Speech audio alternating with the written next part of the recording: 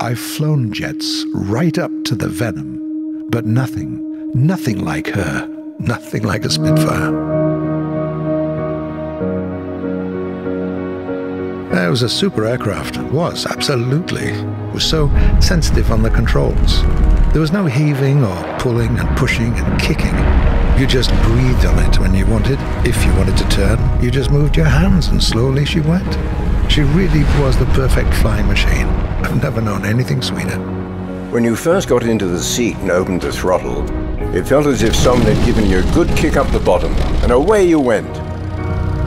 The British never gave us any flight manuals, just word of mouth. We'd ask them what we could and couldn't do, and they'd say, hell, you've got a fighter plane. You can do anything you want.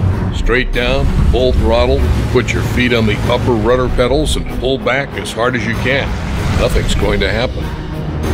At the beginning of the war, we flew short-range missions and encountered Spitfires, which were superior. I think that the Supermarine Spitfire was the most dangerous to us early on. I flew a Spitfire myself, and it was a very, very good aircraft.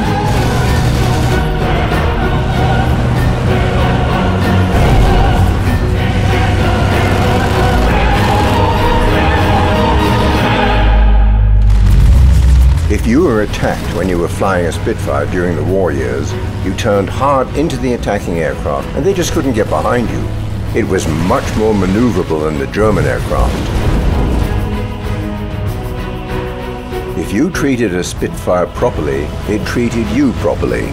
Treat it roughly or be careless with it and you were in trouble.